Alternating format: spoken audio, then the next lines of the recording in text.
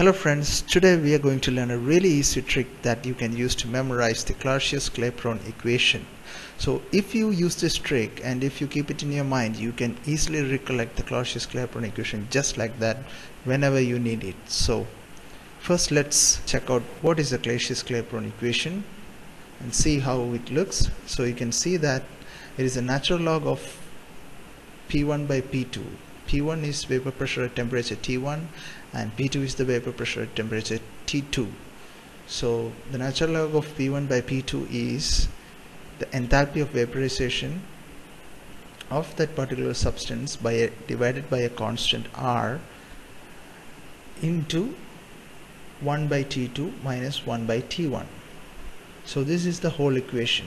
So if you look into it, we can see that there is a top portion and a bottom portion, and there is a natural log. So let's see how we can make a trick to memorize this particular equation.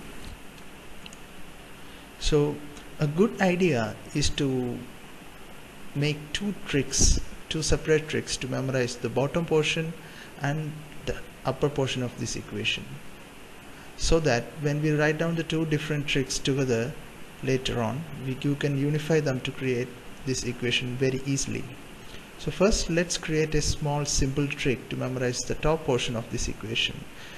That is the natural log part P1 delta H and the occurrence of 1 2 times. So we can just imagine it as 11. So let's see what's the trick to memorize this upper part of the equation. That is, long people hate November. So just imagine, long means just for the timing, just imagine tall people, really tall people hate the month November. That means the word long has the letters L and N, so you can remember that natural log symbol, and people starts with P, you can use it to remember P1, and the word hate, you can use it to remember the enthalpy, and the word November is the 11th month, so you can use it to remember the occurrence of 1 2 times. So long people hate November, this is the trick to remember the upper portion of this equation. And now let's make a trick to remember the lower portion of this equation.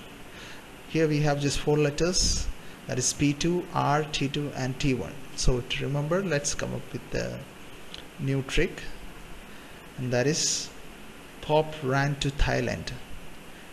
Just imagine the pop running to Thailand and long people hating November. So these two tricks can be used. In this new trick, we can see that pop starts with the letter P2 or P, so we can use it to remember the first letter P2, and the word ran, we can use it to remember the constant value R, and 2 and Thailand are starting with T, so we can use it to remember T2 and T1.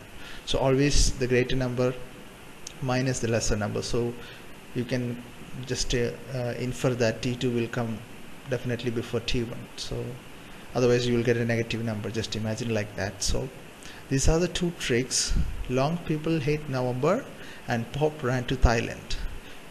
It's really easy and simple to remember this equation. You can by using these two tricks. So I hope you all learned the Clausius Clapeyron equation very easily using these tricks. To get more such tricks, just subscribe to our channel and hit like. Thank you.